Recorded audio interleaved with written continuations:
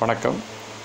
புரட்சிக் கவிஞர் பாரதிதாசன் பத்திரிகை பெண்ணை போற்றி பாராட்டுவது. புரட்சிக் கவிஞர் பாரதிதாசன் பத்திரிகையை ஒரு பெண் போல பாவித்து நமக்கு எடுத்துரைக்கிறார். இது பிரவேசிக்காவில் 3வது பேப்பரில் வருது.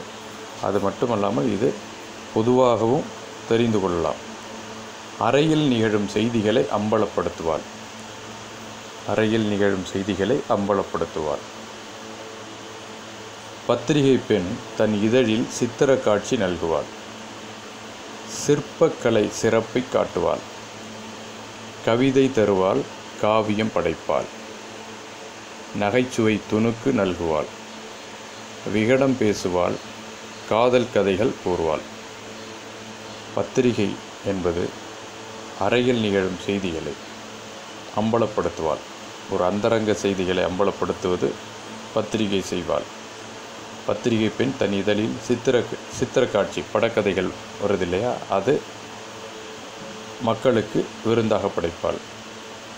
சிற்பக்கலை, வரலாற்று கவிதைகள், வரலாற்று கதைகளில் வரக்கூடிய சிற்பக்கலையை பற்றி சொல்வாள். கவிஞர்கள் தரக்கூடிய கவிதைகளை தருவாள்.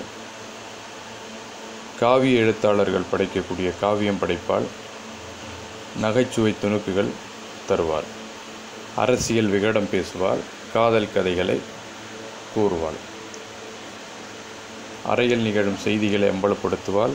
பத்திரிகை பெண் தன் இதழில் சித்திர காட்சி நல்குவாள்.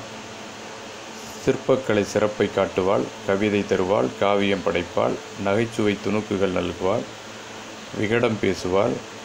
காதல் கதைகள் கூறுவாள். இது பத்திரிகை பெண்ணுடைய சிறப்பு. பத்திரிகையை ஒரு பெண் போல பாவித்து சொல்கிறார். மக்கள் எண்ணம் வளர அறிஞர் மனம் எனும் ஓடையில் இருந்து நீரை மோண்டு ஊற்றி வளரச் செய்தாள். புதர்களில் மறைந்து கிடக்கும் கலாப்பழங்களை தேடி பிடிப்போர் போல நுட்பமான செய்திகளை சேகரித்து தருவாள்.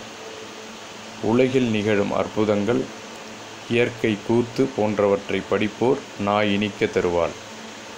சிறுகதை கூறி பேரறிவு புகட்டுவாள். மக்கள் எண்ணம் வளருவதற்காக அறிஞர் மனமெனும் ஓடையில் இருந்து நீரை மோண்டு ஊற்றி வளரச் செய்வாள். அறிஞர்கள் தரக்கூடிய கதைகள், கட்டுரைகள் மூலம் மக்களுடைய எண்ணம் வளரும் என்பதைத்தான் அவ்வாறு சொல்கிறார். புதர்களில் மறைந்து கிடக்கும் கலாப்பழங்களை தேடி பறிப்போர் போல நுட்பமான செய்திகளை, மிக நுட்பமான செய்திகளை தேடி தேடி தருவார்கள்.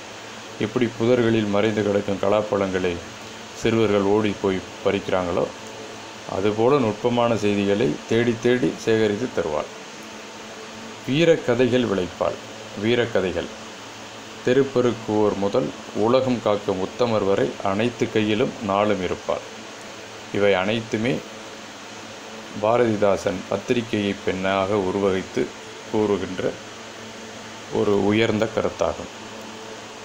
வீரக்கதைகள், வீரம் விளைந்த நமது கதைகளை கூறுவாள். உலகம் காக்கும் உத்தமர் கதை கூறுவாள்.